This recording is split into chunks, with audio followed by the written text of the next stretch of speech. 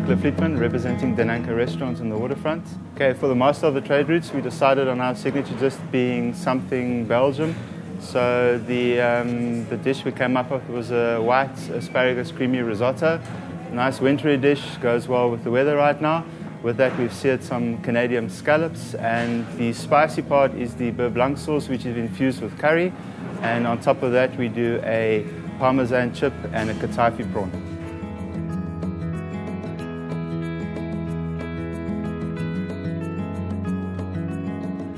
Hi, my name is Jason Miller. I'm the executive chef of One and Only Cape Town, and I'm representing Ruben's Restaurant.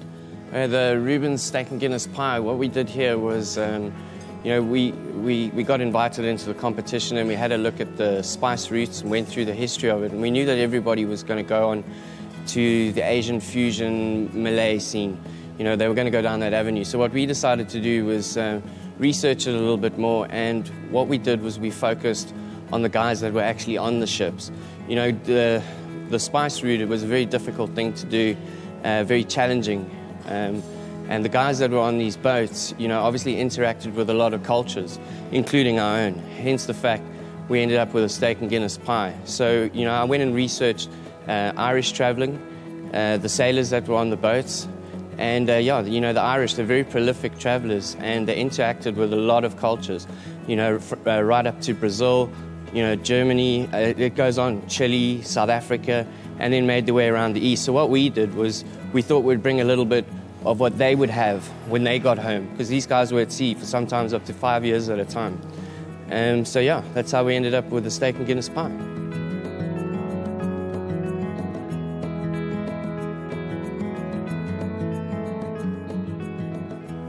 Hi, I'm Monica van Reen, and I'm the executive chef at Signal Restaurant at the Cape Grace Hotel. Okay, my signature dish is a bobotie crusted springbok loin.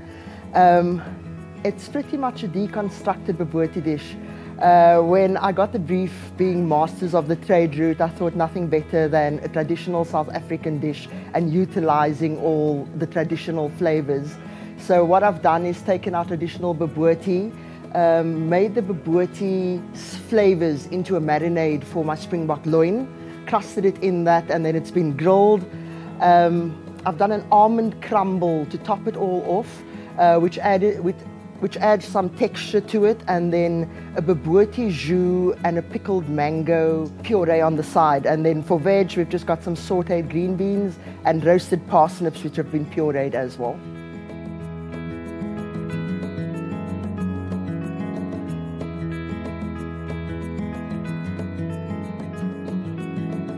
Good evening, my name is Gregory Baverstock. I represent the Grand Cafe and Beach. For our signature dish, we took our inspiration from the ocean, which we're right next to.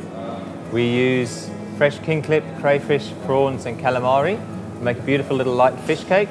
We toss this with some fresh pasta in a light Cape Malay cream sauce.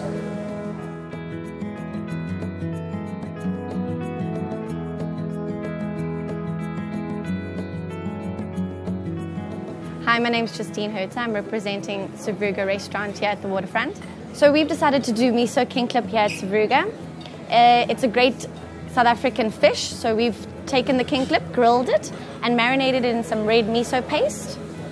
We've served that on a bed of traditional French-styled matafan potatoes, which is mixed with lyonnaise onions to add a little bit of extra sweetness to the dish. That is accompanied by a Asian-styled baby salad with coriander, spring onion, some sesame seeds, and that is also served with some tomato salsa and a garlic, ginger, and lemongrass gastrique.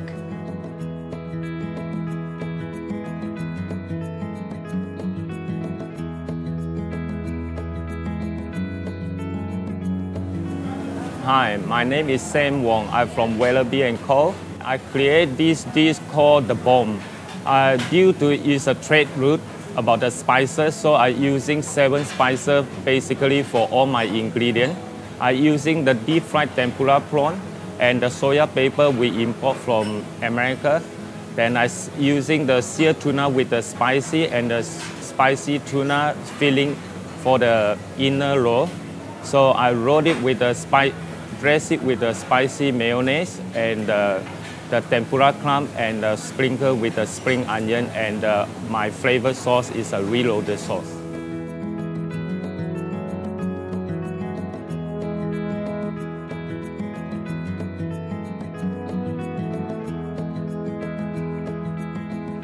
I am Desmond Tombana from Harbour House Restaurant. The dish that we decided on for the Spice Route Challenge was the biodynamically reared short rib, which is beef short rib. The fusion part comes in where we are using indigenous Nguni beef. They are reared in Stellenbosch, and we've infused that with different Mediterranean flavors. It's a slow cooking process.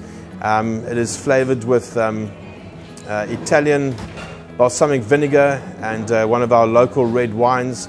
It's cooked very slowly, so that actually enhances the flavor of the meat.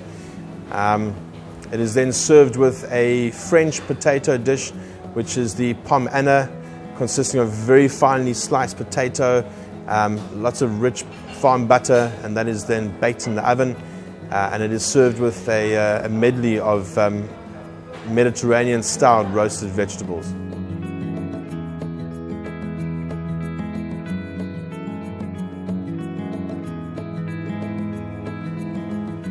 Good afternoon. Welcome to the Queen Victoria Hotel and Dash Restaurant. My name is Craig Patterson. I'm the executive chef of the Newmark Group of Hotels in the Waterfront.